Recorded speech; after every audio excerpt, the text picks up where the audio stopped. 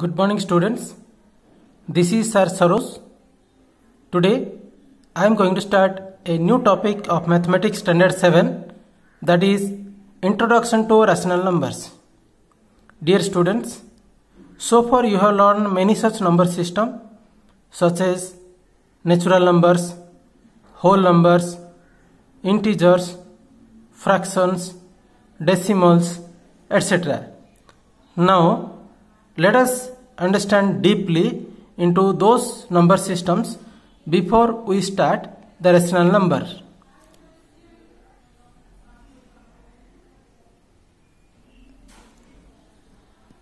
Dear children, initially you have learned the counting numbers such as 1, 2, 3, etc. Those number set is known as set of natural numbers. That means the set of natural number consists of the numbers which are 1, 2, 3, 4, etc. till infinity. And the set of natural numbers along with the digit 0 is called the set of whole numbers.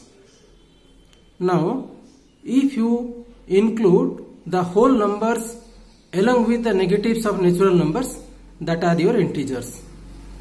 Once you include the set of natural numbers, whole numbers, integers, fractions and decimals, that forms the set of rational numbers. And the number which is not rational is known as irrational.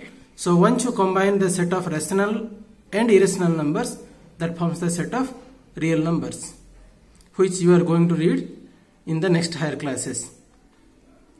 Now once you combine the set of real number with imaginary number, that forms the complex number, which you are going to read in +2. Now the set of natural numbers, as I said you, the counting numbers 1, 2, 3. Once you include 0, that forms 0, 1, 2, 3, etc. That forms the set of whole numbers. The integers are the set of all natural numbers, whole numbers and the negatives of the natural numbers, that forms the set of integer. Once you include natural number, whole number, integer, fractions and decimals, that form the rational number. And the number which is not rational is known as irrational, that are pi, √2, √3, etc. And together the set forms the set of real numbers. Now let us understand how to represent this number system. Probably you will be knowing the set of natural numbers is represented by the letter n. The set of whole numbers is represented by the letter W.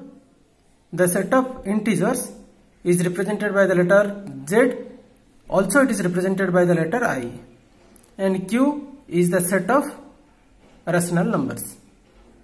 Now the rational number consists of the set of natural numbers, whole numbers, integers and decimals. The decimals are basically two types: terminating decimal, non-terminating decimal. Again, the non-terminating is divided into two more types, that is non-terminating repeating decimals and non-terminating non-repeating decimals. Here decimals means either terminating or non-terminating repeating decimals. If the decimals which are non-terminating as well as non-repeating, those are coming in the category of irrational numbers. Now let us understand the definition of rational numbers. Any two numbers that can be expressed as a ratio of two integers is called rational number. As we know, the rational number is represented by the letter Q, that is Q is equal to P upon Q, where P and Q both belongs to the set of integers, provided that Q is not equal to 0. It means the set of natural number, whole number, integers, decimals which are either terminating or non-terminating repeating decimals belong to the set of rational numbers. Now dear students, you have got some assignments, that is your exercise 2.1, but I am going to help you how to solve this exercise. Question number 1, first bit, saying that write the numerator and denominator of each of the following rational numbers, that is minus 7 by 3.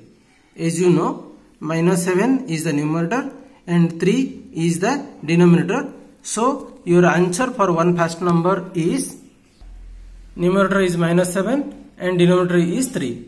Now let us see the question for 2 second bit. It is saying express an integers. Question is minus 10 by 1. Dear children, as you know, the integers do not contain any denominator. So minus 10 by 1 can be written as minus 10. So your answer is minus 10. Now let us see the question for 3 first bit. Express these integers as rational numbers. Question is 8. That means the number 8 we need to express as rational number. Now 8 can be written as 8 upon 1. So the answer, that is 8, can be expressed as a rational number, which is 8 by 1. So I can say 8 can be expressed as a rational number as 8 upon 1. Now let us see for question number 4. It is asking to say whether the statement given is true or false. The first bit, every integer is a rational number. We already know that every integer is a rational number, so it is true. So the answer for first bit is true. Now let us see another question. We are going to see the fourth bit, that is 0 by 0 is a rational number. Dear children, you know any number can be called as a rational number only when you express that is in p by q form, where q is not equal to 0. Now in the question number 4, the denominator containing 0, so this is not a rational number. So the answer for this is false. Thank you for watching this video. Do not forget to like the video.